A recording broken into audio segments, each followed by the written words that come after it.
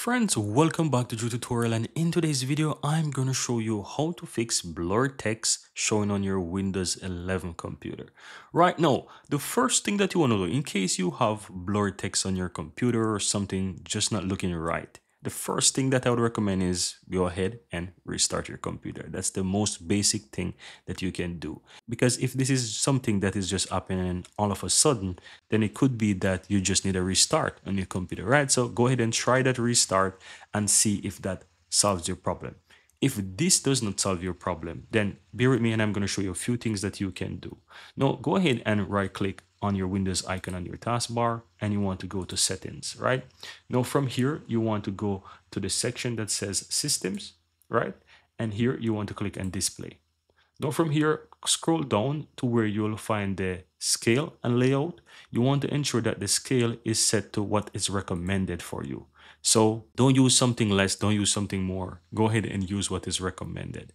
So you will have a recommended option there. You select that. If you don't have it, which I highly doubt that you will not have it, you should have it. So you want to go ahead and play around with these and see what looks best. So choose a recommended one as first, and then under the display resolution, you want to choose recommended as well. So you can click down this one and you can find the recommended one. Maybe you're using something less, but you want to go ahead and use what is recommended for you. So these are the two basic settings that you want to ensure that you select the recommended ones, right? Now, the next thing is go under your personalization, right? And then you want to scroll all the way down to where you'll find fonts. Once you click on fonts, right, you will have the option here that says related settings. So you want to click on that. And as you can see below, you have quite a lot of different fonts, right?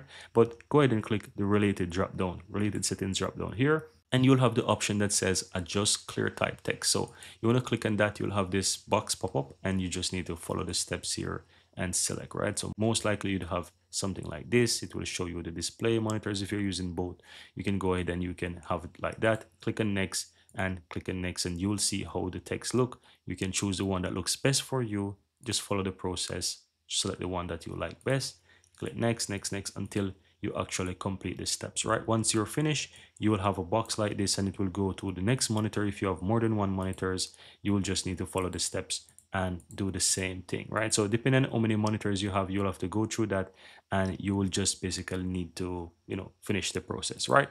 Now, once you do that, guys, what I would recommend is restart your computer to see if that helps. If it still doesn't help, I would recommend you check your Windows Update. So check Windows Update. So on the left hand side, you'll have Windows Update. You want to click on that. Check to see if your computer needs any Windows Update, because most times if your computer is not updated, it could be a latest video driver, there could be something that you have not installed or requires to get updated, and this could be the problem. So go ahead and check for updates, and you want to ensure that you update your Windows, right? While you do so, allow the Windows to do fully update. You can always check to see what kind of update was there, or if there's any driver for your graphics, you can go ahead and you can try that. Another way you can check your graphic driver as well, guys, to see if you want to update this is by simple go ahead and right click on the Windows icon on your taskbar and you want to go to the device manager. This will open up the devices here for your computer, and here you can find the display adapter. So on the display adapter, you can just expand this here and you will find your graphics drivers there. So